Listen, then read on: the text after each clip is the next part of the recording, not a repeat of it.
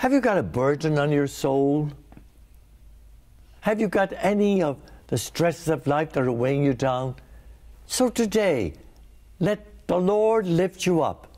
Why don't you say yes to the Lord who says to you and to me, come to me with all your burdens and your laboring, and I will give you rest for your soul. I think there's a lot of that going on around us today. I see people that I've never seen before who have somehow or other a pain in their hearts because of hearing a friend who is suffering or hearing about someone who has lost a loved one. We've had a number of those situations in the past week. Let us lift the people's hearts who so suffer, because send out an energy drive today and be the power of God for them, lifting up the burdens and refreshing the souls of those who may be a little tired.